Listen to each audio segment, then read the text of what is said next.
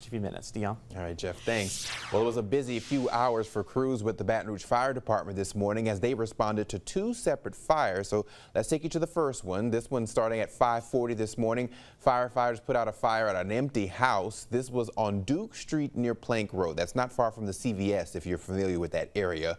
Crews say when they got there, flames were coming from the front of the house. Crews were able to get in the house from the back, but despite them getting the fire under control, that home is considered a total loss. Fire investigators says they determined that this was caused by arson. No one was hurt.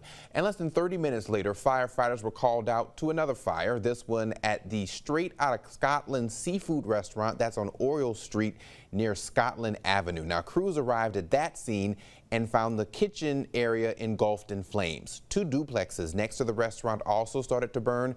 A man living in one of them was treated by EMS for possible smoke inhalation. No other injuries were reported. No foul play is suspected at this time. This fire caused about $125,000 in damage. What happened?